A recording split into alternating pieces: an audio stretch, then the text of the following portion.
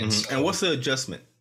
so the adjustment is a quick force with my hands to the patient's body, specifically the spine, where uh, the bone shifts back in proper alignment. So I place a force really quickly into the body and move a bone, essentially.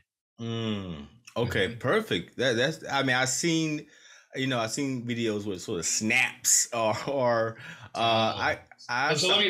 let me clarify some things about these videos we're watching. Yeah, Everybody's watching please. these videos. The Yeah. deal is, hey guys, everybody listening. So don't everybody likes the videos for the likes and they put the mic up to the person's neck and makes it even louder and all these and Oh, really? yeah, oh yeah. You got the microphones right there, so everybody loves the popping noise, right? They're like, oh.